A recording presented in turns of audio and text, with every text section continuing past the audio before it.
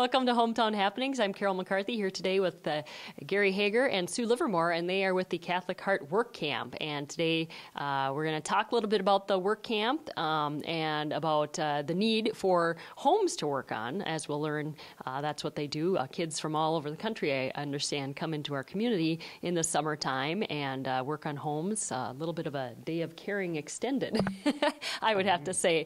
But first off, Gary, why don't you tell us a little bit about maybe the history, or Sue, which one would... I think they did paper, rock, scissors on this. I think, Gary, you won. So tell us a little bit about the history of the Catholic Heart Work Camp. Well, Catholic Heart Work Camp began in Florida 21 years ago with 100 campers coming to the first youth camp. And now it's at 21 years, 50 camps, 13,000 people, or campers as we call them, are now participating nationwide. And it's just phenomenal. It's a pair of youth ministers that wanted to find a more Catholic-orientated youth mission experience. And they got together, and this is what became of it. And so, good work of the Holy Spirit. This is our third year in Detroit Lakes with it. Sue and I volunteer to host it in Detroit Lakes. We're from Detroit Lakes. We take our own kids and go, for example, to Memphis or Denver on other trips so that they get to experience the culture in those cities. All right. And I understand you, actually, both of you have gone to trainings, so you get to do a little travel during the school year and kind of get trained in on this. Now, have you been doing this you, obviously, both of you brought it to the Detroit Lakes area. Yes, we started it together 3 years ago, and they do have a manager training every January in Orlando, so that is kind of a bonus. We get together with all the other managers of all the other 49 camps, and they want to keep it unified so that if you take your youth group to a camp, whether it's in Detroit Lakes or Denver or whatever, they get the same experience. Obviously different work projects, but still the same experience. Okay. So how did you come upon this? I mean, who was the one that brought it forward as far as to our community? That was when we were in Billings, and we had many other good adult chaperones, and they said, we got to bring this to DL. And so then we all agreed, and then Sue and I pretty much were handed it from that point on. And they do a great job of supporting the other chaperones that went. And we just said, we want to do this. We called the office down in Florida, and they sent a person out within 6 weeks, did an assessment, said it was good. Okay, let's make it happen. Okay. So.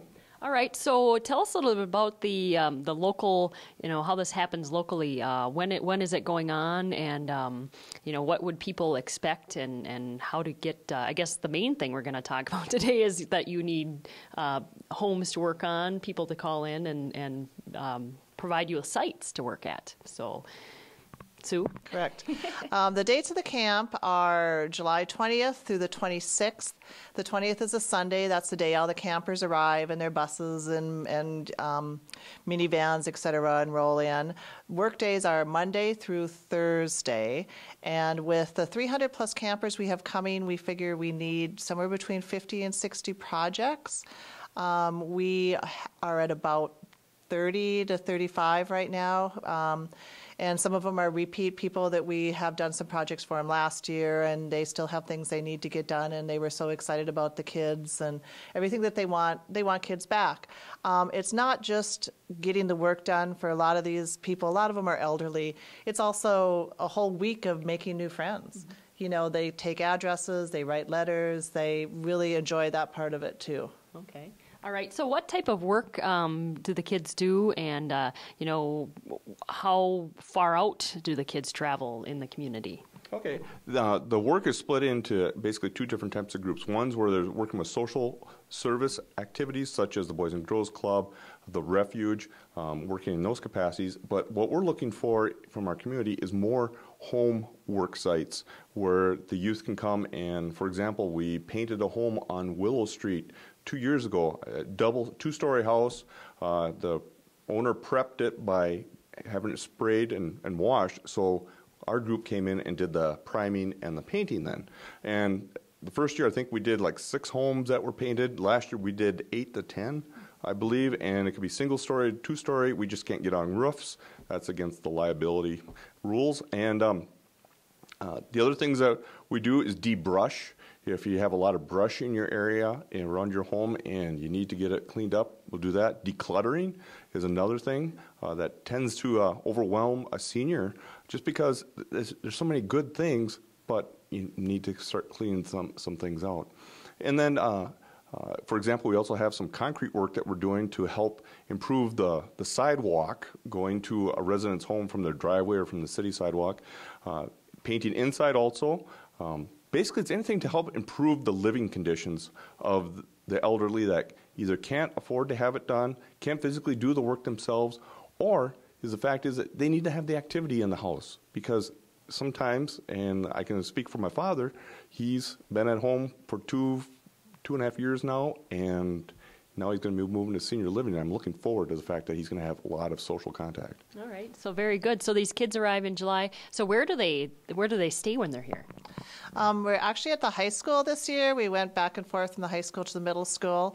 And that's, we talked about how do we get this camp here. That was one of the key components is our school system here did not hesitate at all to say yes. There's some communities that just don't want all the extra work and all the extra commotion going on. But yeah, we are going to move into the high school. The kids sleep in classrooms on the floor. They have blow-up mattresses and sleeping bags. We set up a stage in the gym, and they have programming in the evenings and the mornings and such. So, okay, all right. So, how would people get a hold of you, or how do they make contact? Here, look at the bottom of your screen. Oh, except I put it upside down. Okay, there we are. You can get a hold of myself at this number, 218-841-8267, and what we'd like to do is just get a phone call in to me. We'll write down your name, phone number, address, tell us a little bit about the project, and then we'll come out and do an assessment to determine if it meets the safety concerns, basically, of the camp. All right. And I understand that Mahabi is involved, too, as well? Yes, Mahabi is another of those organizations that does us a wonderful job to help us find those work sites. All right, so very good. And we're going to take a quick break and have Karen Lenius join us from Mahabi to give us a little bit of testimony on that next. Welcome back to Hometown Happenings. I'm Carol McCarthy here with Karen Lenius from Mahabi Ottawa. And how is Mahabi Ottawa involved with the Catholic Heart Work Camp? Well, Mahabi Ottawa has been used and using actually some of our clients, our senior clients here in Becker County, to link their needs, their home maintenance needs, maybe landscaping, painting. We actually use those seniors then and refer them to the Catholic Heart Work Camp so that their homes are able to be maintained a little bit nicer and they're able to remain living there for some more extended time. So, okay, and you've been working with them for the last 3 years? We have been working with them for the last 3 years. We actually have a community service development grant from the Department of Human Services that requires us to have in-kind or match dollars.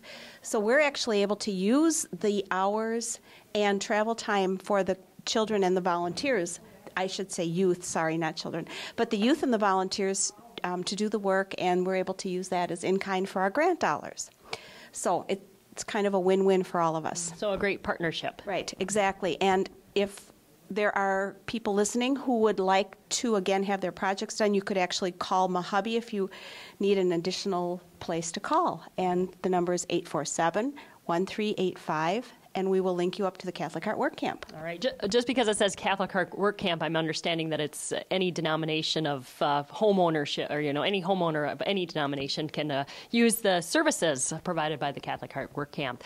And Marina's given me the signal to wrap up, but Karen, thank you so much, and Gary and Sue, check it out, Catholic Heart Work Camp on their website. I'm Carol McCarthy for TV3 Hometown Happenings.